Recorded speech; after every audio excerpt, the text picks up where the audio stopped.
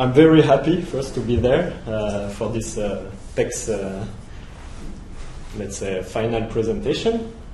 And I'm really happy that this project comes to not an end, but let's say milestone. And I'm gonna not talk about the study because you will a lot. So I'm gonna first try to widen a bit the topic, and you had a nice introduction to geodesy, because you said with GNSS you can map the gravitational field, but not only with GNSS. I mean the tool with what you can map the gravitational field is are clocks. So I'm gonna first give you an overview of the very recent progress in time and frequency metrology. Then I will introduce a bit to relativistic time and frequency transfer to tell you what are the problems, the challenges. I will introduce briefly what we call chronometric geodesy, meaning also clock-based geodesy. And I will talk about some ongoing projects our lab is involved into, and some ideas. I will finish with some ideas for the future, because I was in the ACT, so we need to think about future. Very quickly, what's a clock? It's how to measure a frequency. So you interrogate some atoms, and you measure basically a frequency, but any measurement in physics is not perfect. So it's not the true frequency that you measure. You have some frequency offset, the bias, and some frequency fluctuations. So how do you characterize a clock? First, with the accuracy, meaning how far you are from the true frequency, and this you can only evaluate, okay? And stability. And this is how, let's say, you can average the fluctuation with time. And this we use what we call the Allen deviation, which is how this fluctuation average with time. So these are the two graphs showing the recent progress. Well, there you can see the progress with the years in accuracy of the clocks.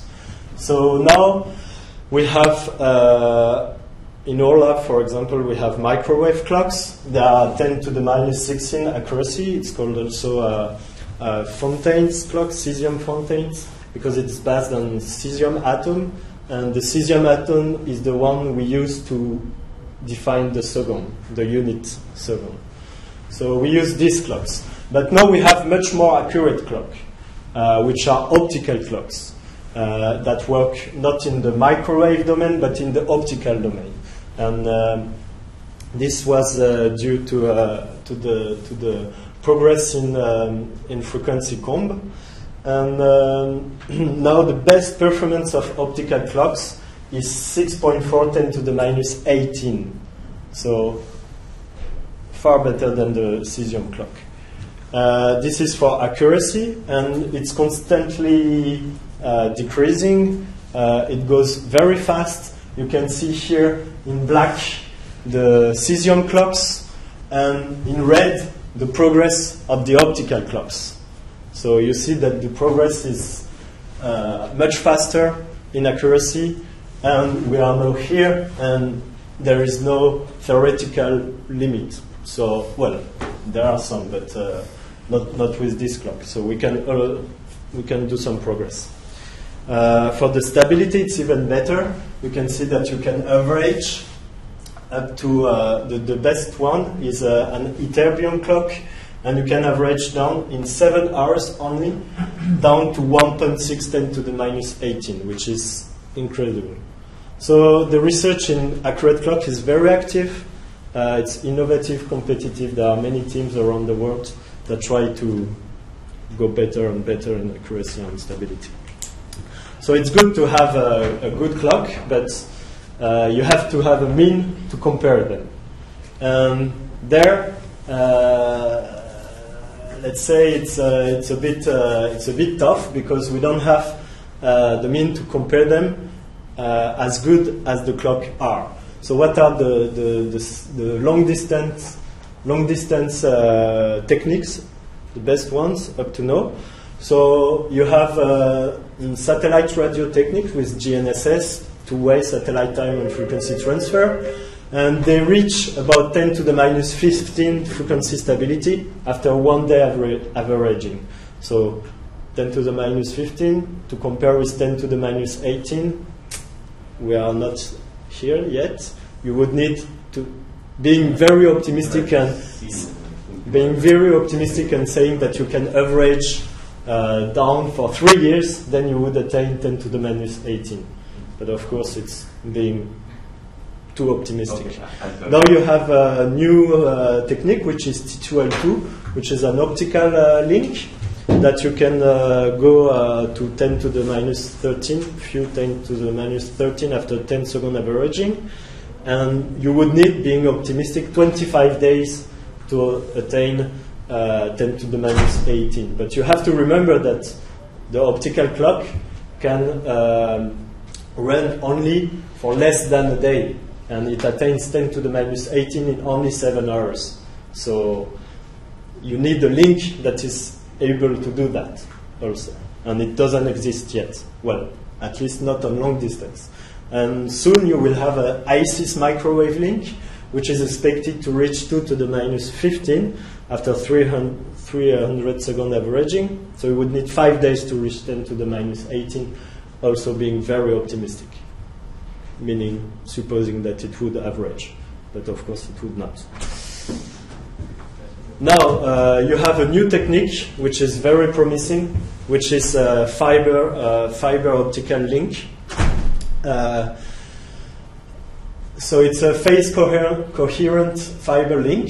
It has been demonstrated on 100 to 2,000 kilometers, and it can be deployed on continental scales. So you cannot do intercontinental comparison. It would be too costly, too complicated. But you can do on continental scale. There is an intensive development going on. For example, there I just plotted, put a graph of a French project, which is called REFIMEV, which aim to connect all these towns, also with the UK and Germany and Italy, all these labs together with fiber links.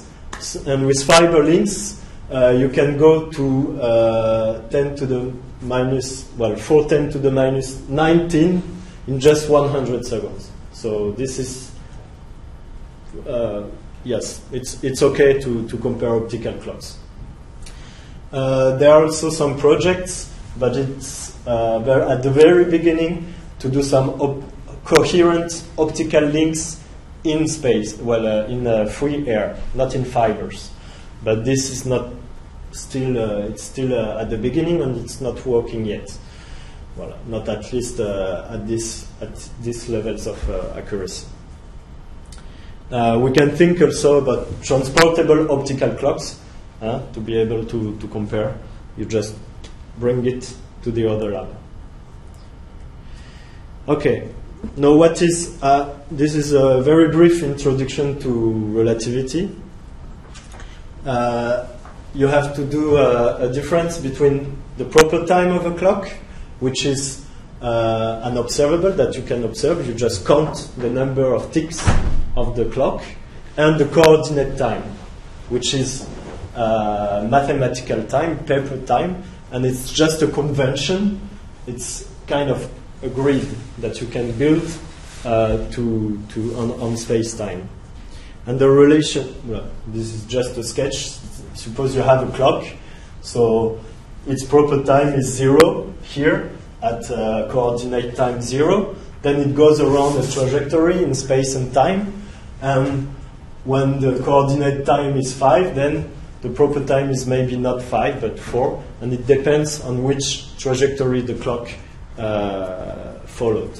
And the relation between both is d-tau over dt, so the derivative of proper time over the coordinate time is this formula that maybe, well, some of you know, and it involves the trajectory, because you have to integrate along the trajectory, the velocity of the clock, and the space-time metric, which depends on the distribution of the mass, on the gravitational field. And this is a local, really local relation. So, for example, you have two clocks that are synchronized at some coordinate time equal to 0, and you look 5 seconds after in coordinate time, and as they took different trajectory, they are no more synchronized. So you have to synchronize them with some way. There are some ways of synchronizing it.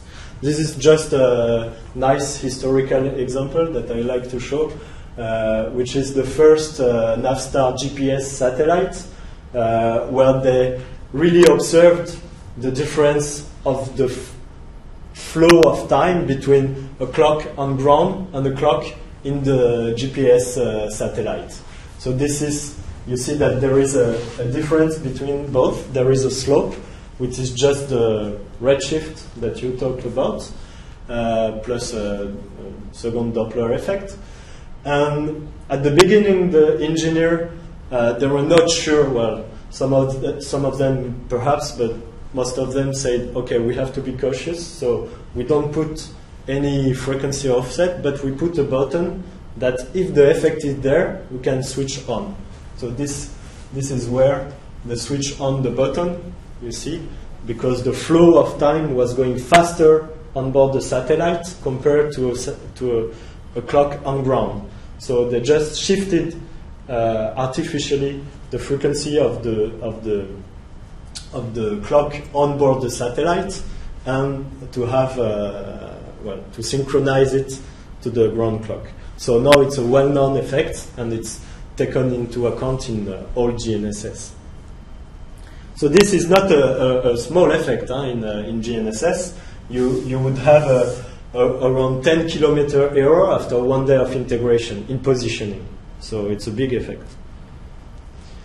And also I want to talk about TAI, which is the Atomic International Time. All your times, UTC, are based on this realization of a coordinate time.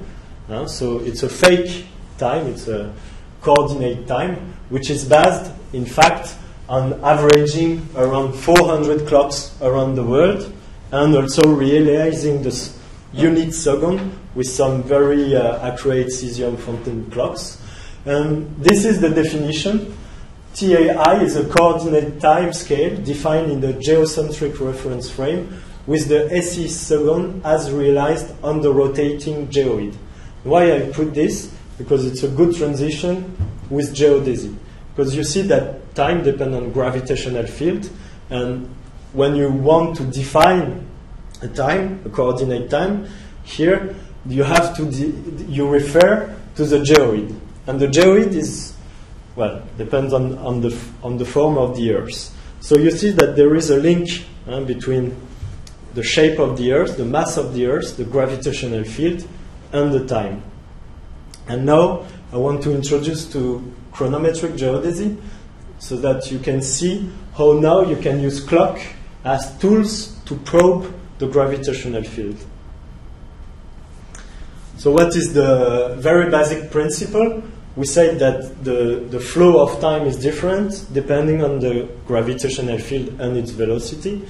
So you have a frequency shift of the clock depending on the gravitational field. So the basic relation is this, delta F over F. Delta F is the frequency shift between two clocks, and this depends on which gravitational potential they are at their location. So these are isopotential. On this line you have this potential B, WB. On this line you have this potential WA.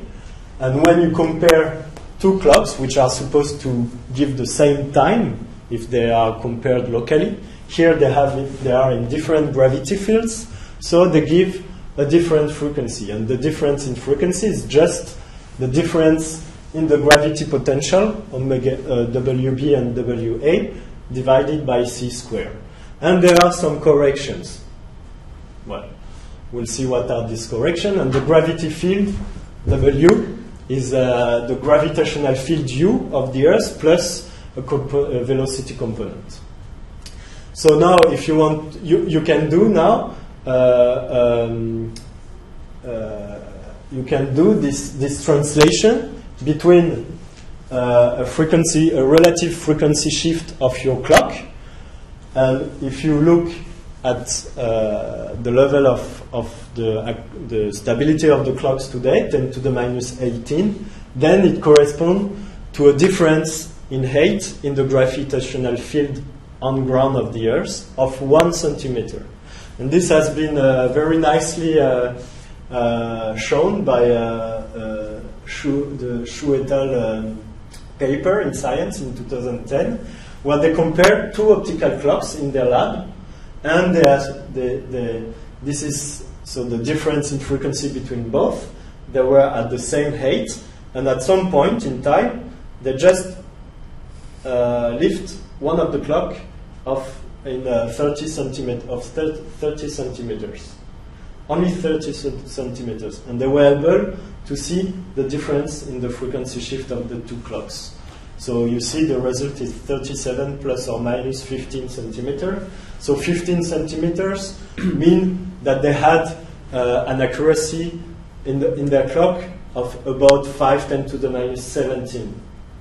And now you can go up to 10 to the minus 18 in stability. So see variations which are in the range of 1 centimeter with clocks.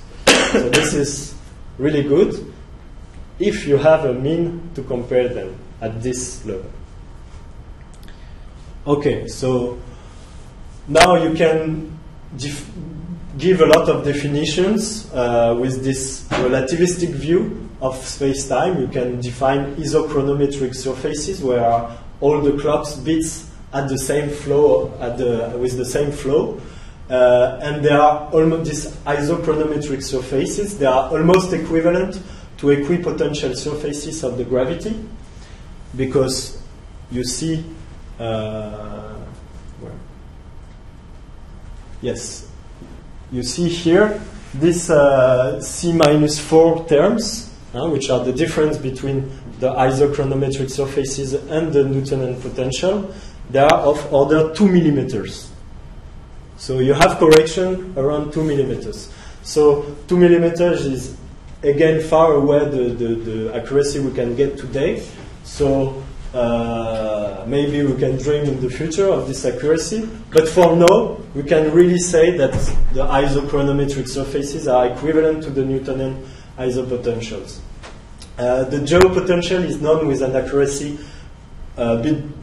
let's say around 10 centimeters on ground, on the surface, on a grid of 10 kilometers by 10 kilometers. And these models are done with satellite techniques like GRACE or GOCHE, plus ground gravimetric data. So we do some nice models like this of the geoid, which represent the geopotential of the Earth. Now you have to define a surface of reference, where you say, okay, the atomic time will be the time of clocks on this surface of reference, the geoid. And historically, it has been defined on the mean surface of the sea, which follows an isopotential. Okay. So let's say now we have to shift and say, okay, clocks can give time, but this time now it begins to be a bit perturbed by the gravitational field, because we have the accuracy enough accuracy to be dependent on this gravitational field. So can we use clocks to measure the potential of the Earth? So I did a small experiment. A small experiment. I just took the result of the comparison of two clocks, which are these are Fontaine clocks, so it's 10 to the minus 16 accuracy. One was in Rheims, in Torino, and one in SYRTE in Paris. they were compared by standard techniques, GNSS, two-way. You see there, here are the two clocks. And of course, the difference in frequency depends on the Newtonian potential they are on. And this Newtonian potential, you know, depends on the shape of the Earth. And the shape of the Earth, in the first approximation, you can say that it's like this, with the G2. So it's flattened. And then, okay, you say, if I know all the parameters, like the GM of the Earth, blah, blah, blah, so the zeroth order multiple, then maybe I can get the G2. So I just took the result of this comparison, and I found a G2 of this value, which is around 1.4% of the best value. So it's not very accurate, because, of course, the clocks on ground, that depends on all the higher order multiples. So, but it's just a proof of experiment, and it was very simple, because I just took the result of a paper, of a comparison, and just inverse this equation and have the G2 already at around 1%. So it's really a proof, rough proof of principle that you can get with a simple comparison that the Earth is flattened. But okay, you can go now. You can go a bit further and say, okay, can I test the best geopotential models with the clocks? So here, what I plot is two models. One of the two best models of geopotential, which are EGM 2008 and Hagen 6C2, and this is, you have two clocks, the same two, well, not one in France, one in Boulder, Colorado, and then you have a potential difference between both.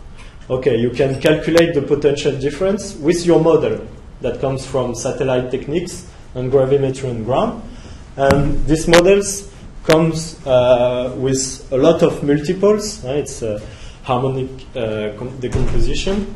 And these are the degree of the spherical harmonic that you put in your model. And you can go up to 2000 something. Yeah, 2000 something. So, and here is the result of the clock.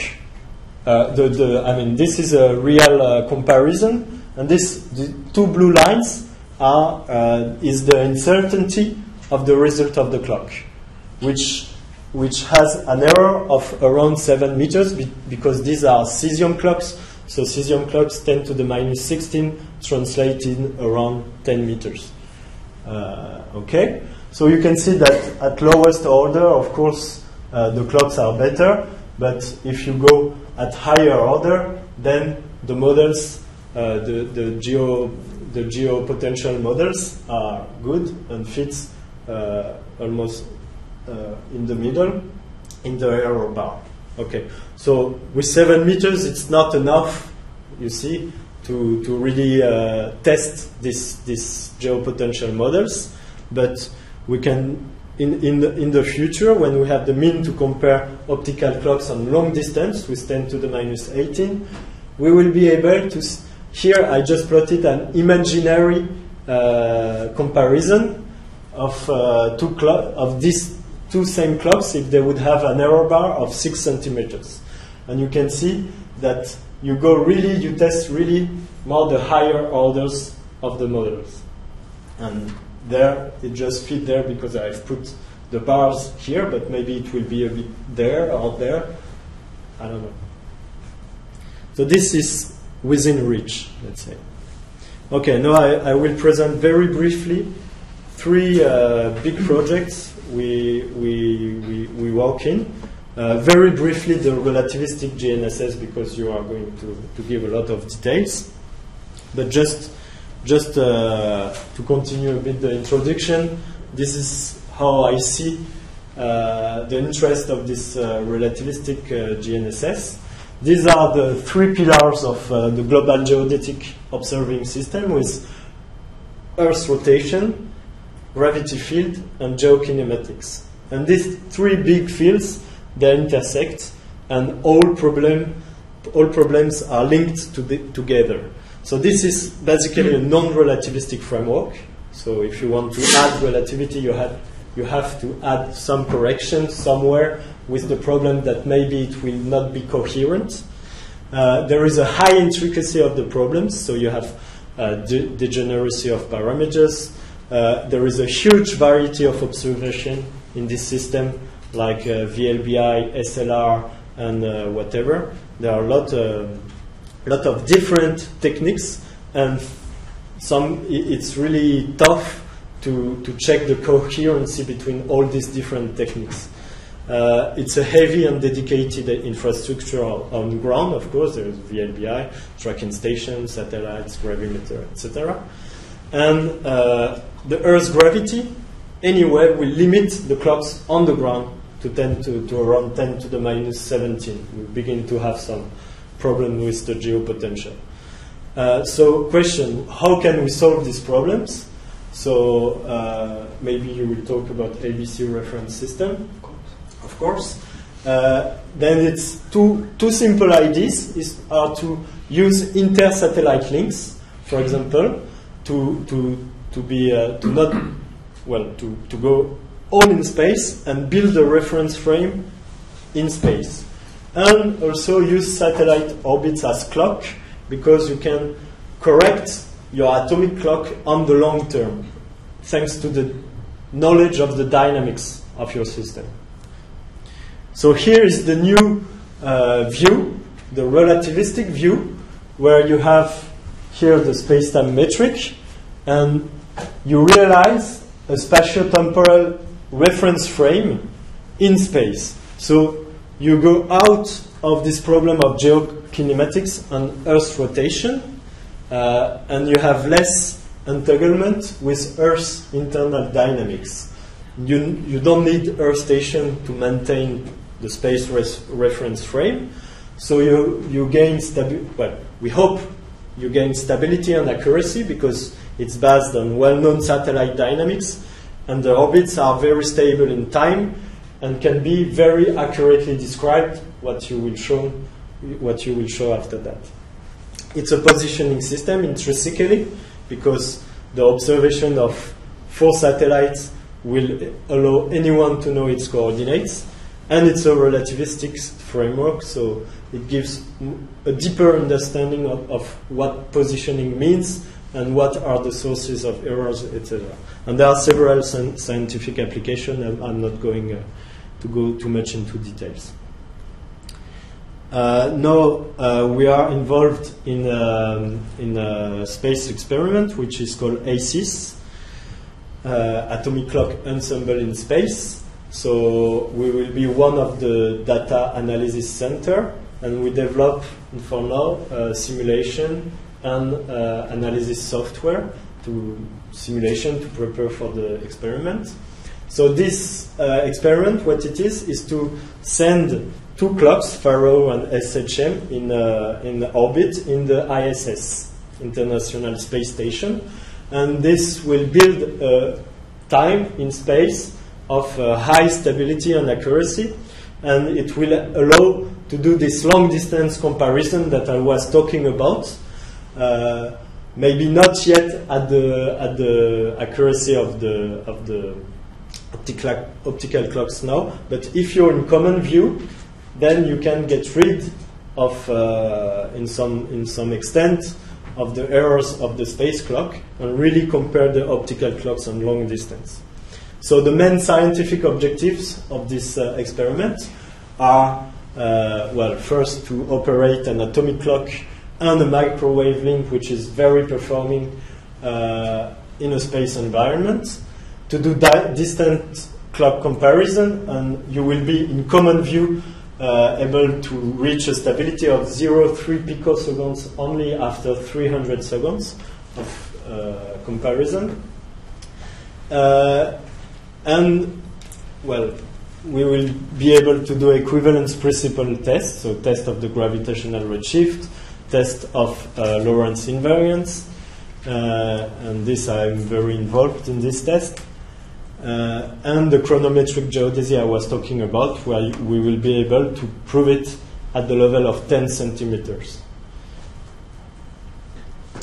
So these are the different stations that will be in Australia, Japan, Paris, Germany, England, UK, 2 in the States, and plus 2 transportable stations, one that will go in different institutes and another one that will be used to calibrate the system. And it will fly beginning of 2016. So for us, it's like tomorrow. We start to put the station in Paris, we hope next month.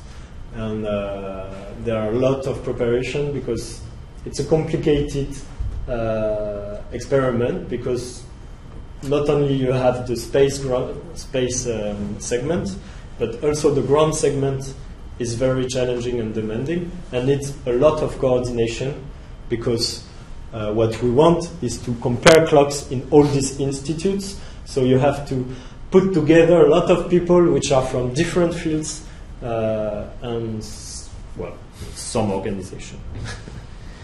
And the last project we are involved is ITOC, which is a GRP project between 5 different metrology labs in Europe.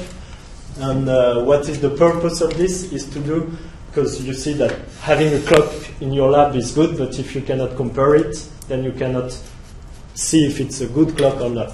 So this is really a program where we plan to do as much comparisons as we can between optical clocks, and this is in the view of redefining the second, because the second unit is defined on the cesium clock, which is only 10 to the minus 16 accuracy, but with optical clocks you can do much better. So the problem is, if you want, you cannot really say, if you ask to a metrologist, they will say, you cannot say your optical clock is accurate, because it's more accurate than the definition of the second. The accuracy is defined by the units, not by your clock. So now we aim to find the best atom in the future, or the best way to redefine the second with a better accuracy. So this is a coordinated program of clock, and there is a big work package where you have to evaluate all the relativistic effects that influence the comparison between clocks. And this, I'm responsible for this package. So here are different comparisons we plan to do. Here are the different labs involved in Italy, Germany, Finland, UK, and France. And all black points are different clocks, optical clocks based on different atoms. You see, you have ytterbium, strontium, strontium plus. So also there are 2 different techniques, which are ion clocks and neutral clocks. And we don't know which is better. I mean, some have the advantages and pro and cons. Okay, so there will be also some satellites technique and a dedicated 2-way experiment to compare these clocks. And for comparing all these clocks, you need also the gravitational redshift correction, and there is a program that aims to ameliorate the knowledge of the gravitational field around this lab in Europe. So we design setups to determine the static gravity potential at all clock locations. We develop a refined European geoid model. So this is done with IFE in the University of Hanover, the team of Heiner Denker. And they will also investigate the time variable components of the gravity potential. So here you can see the beginning of the refining of the geopotential at the Paris Observatory. You can see here is on the rooftop of the historical building, and here you can see the optical clock, which is measured the height precisely to be able to compute the relativistic redshift corrections. And there will be also a proof of principle of chronometric geodesy. The aim is to demonstrate that the optical clocks can be used to measure the gravity potential differences. So this has already been done in the lab with this 30 centimeters. But here we plan to do it on a long distance. So there will be a 90 kilometers optical fiber link between LSM, Laboratoire Souterrain de Modane, and INRIM in Torino. And there will be a 1 kilometer difference height between both clocks. So this will lead to a big redshift correction, and we hope we can see some geophysical effects, or we don't know yet what we will be able to see, but we hope to attain at least 10 to the minus 17 accuracy with high temporal resolution. So to finish, I will talk about some ideas for the future. So this first sketch is you have to remember that we will be limited on ground for the clocks. So the idea is to put in geostationary a constellation with high accuracy clocks that are not perturbed by the Earth's gravitational field, and that would disseminate a very stable time to GNSS constellation that doesn't have also this very high accurate clock, and the Earth. And also you can think the other way around and think about a LEO constellation, so low Earth orbit constellation, that will be much more sensitive to the geopotential, to be able, which is linked with GNSS and with the geostationary constellation, that will be able to measure really the gravitational field. Plus clocks on the ground.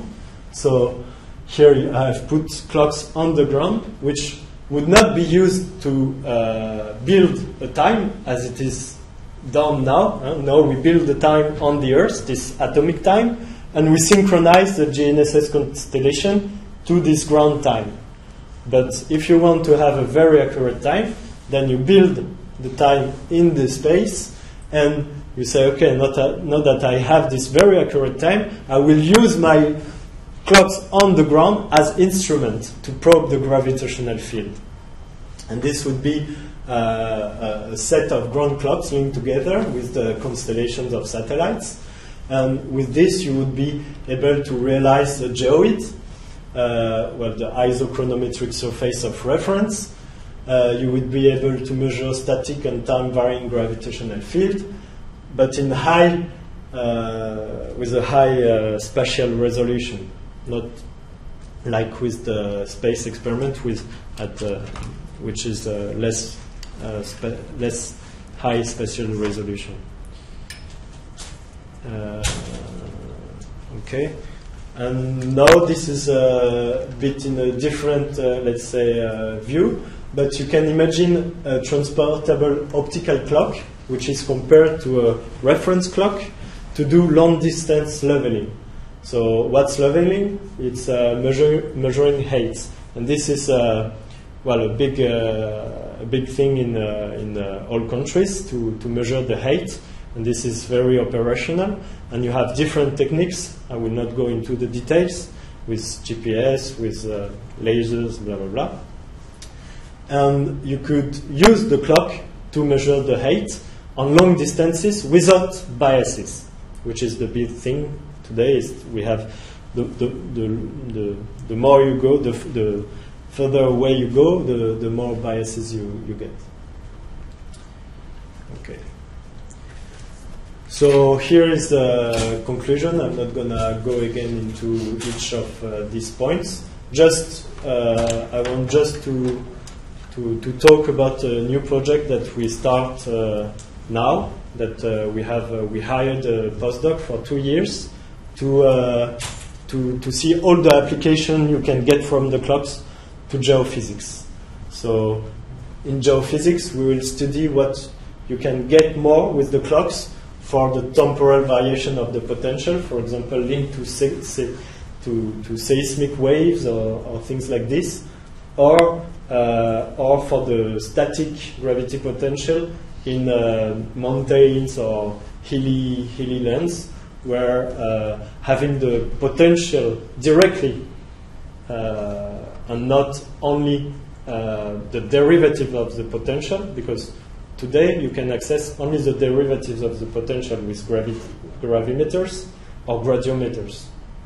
Okay, but the clocks, they give a really new observable, which is the potential directly, and this is good when you have when you need high spatial resolution, like in mountains or along the coast. So we begin a project to check how the high spatial resolution models of the gravity field will be improved by this optical clocks.